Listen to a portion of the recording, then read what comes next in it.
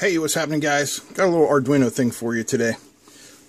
If you're ever running an Arduino project off of a battery, and that's something that, the Arduino is actually very good for because it uses low power anyway, and you want to extend your battery life, say you've got this out in a field location somewhere, you don't want to be running out there every couple days to check it. You can use some of the Arduino's power down or power saving modes to do that. Your basic Arduino Uno has 6 different modes. They include idle, ADC, noise reduction, power down, power save, standby, and extended standby. Different modes just turn off different things in the Arduino. What we're going to focus on today is the idle mode. It's really easy to use and has a couple of advantages. The idle mode will shut off the CPU but give you the option to run your UART, your watchdog counters, things like that. Or, conversely, you can shut them down. We're going to shut them down this to get a pretty low power operating. All these modes, by the way, can be woken up from using an internal or an external interrupt. And the idle mode, which we're going to use, will just wake up on its own, so you don't have to worry about anything. I think it's pretty cool. So the first thing we need to do to make this happen is we need a library called the Low Power Library. So let's bebop over to the computer and take a look.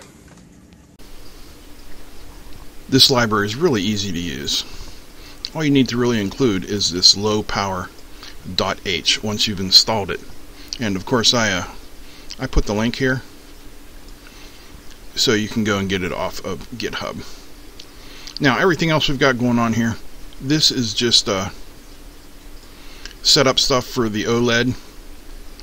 I always put serial comms in here. They're good for debugging. We'll set our internal LED for output. Make sure it's off before we start. And then this again is just set up for the OLED. Okay, so down here we start our program again. We're gonna turn on the OLED. Turn on the LED. This is all set up stuff for the OLED. We're just gonna have it print this message: I'm going for a nap. We're gonna wait a couple seconds, turn off the LED, and then this is our command here: low power idle. And these are the arguments that it's going to take. We're going to put it to sleep for 8 seconds, turn off the ADC, timer 0 or timer 2, timer 1, timer 0, the SPI, the UART, TWI, all turn off. After 8 seconds, it'll wake back up by itself. We'll do some more display stuff. It'll print this message, hey, I just woke up. Wait for a couple seconds and start the whole thing over again. So it's going to be awake for what? 4 seconds. And then asleep for 8. So you're going to get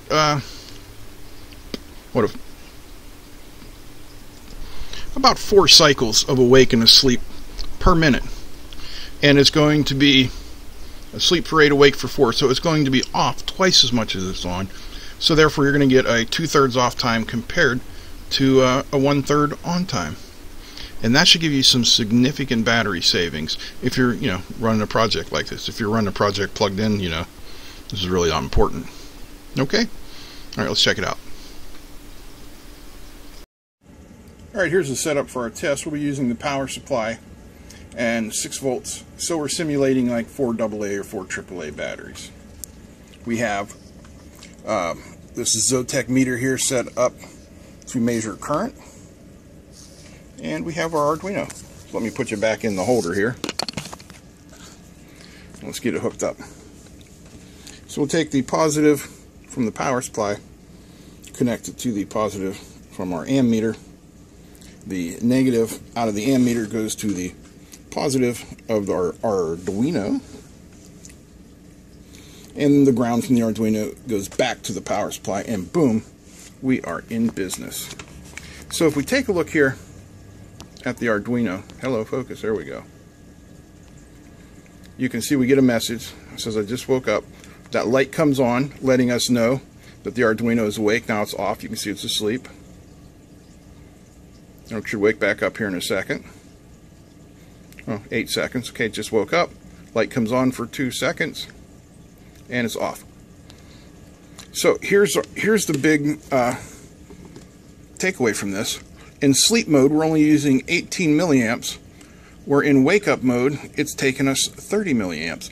So we're saving about 50% power in this. You basically double your battery life. It's super simple. Why wouldn't you do it? All right. I will put a link down below to the code that I use, and a link, of course, to the library that we use. Just an easy add-on for your Arduino projects. Well, I hope you guys enjoyed this little video. If you did, please give me a thumbs up. Feel free to comment, share, and don't forget to subscribe. Don't forget to wash your hands all the time. Remember, getting the virus on your hands and then touching your face is how it's going to spread through your eyes, your nose, or your mouth. So clean hands, no virus.